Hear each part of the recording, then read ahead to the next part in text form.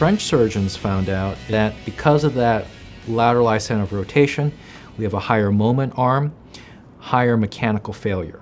And when Dr. Frankel started to do these surgeries, he found that his base plates had a significant failure rate, reported 12 to 13% over 2 years, which is not unexpected because of what the French surgeon showed originally. To his credit, he said, well, if I give you more fixation, I might be able to solve this.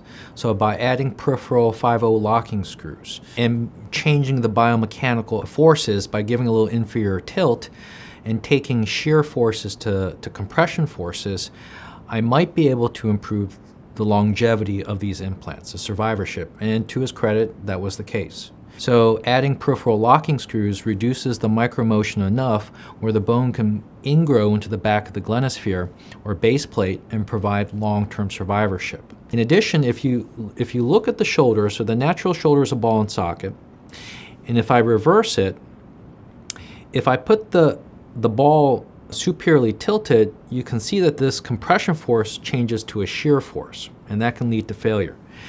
If I put it into inferior tilt, you can see that the ball will be compressed as the socket is engaged, meaning that shear forces are turned to compression. Biomechanical studies have shown that doing a little bit of inferior tilt, at least neutral, can help our biomechanical profile. And adding the locking screws reduces our motion, micromotion, and potentially allow for long-term glenosphere survivorship in a lateralized design. And if you incorporate these additional factors, you actually find that the survivorship, and he's published this in about 2 years, is 0% per him at 2-year follow-up. So with improved biomechanics, namely fixation and placement, we could potentially lateralize our glenosphere and then start to get back some of the things that we've lost with the medialized implant, namely active external rotation. In the long-term follow-up for the Grammont-style systems, the active external rotation improves 0 to 1 degree. So there is a big difference. And I personally have seen that in my own clinical practice, where the lateralized designs are more predictable in getting your active external rotation back. And that's important, again, because people, in order to feed themselves, if you look at yourself, you externally rotate to get to your nose or your mouth or your face. If you don't have the active external rotation, you do this. And that's not socially acceptable in certain situations. It looks a little funny. People are very self-conscious about it. You can do this, but it's not natural.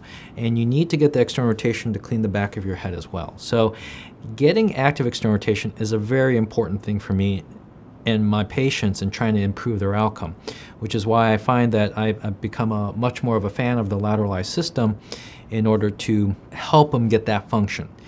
In addition, the complaints of suits not fitting right, bra straps not working or falling off has dropped significantly, almost to none. I used to routinely talk about these things and counsel my patients preoperatively, but ever since I've switched, I really haven't talked about those things, thankfully. In summary, we've talked about the lateralized reverse shoulder replacement, why that may be advantageous compared to a medialized system. And we're going to talk in the next chapter on how to get that better from a surgical perspective.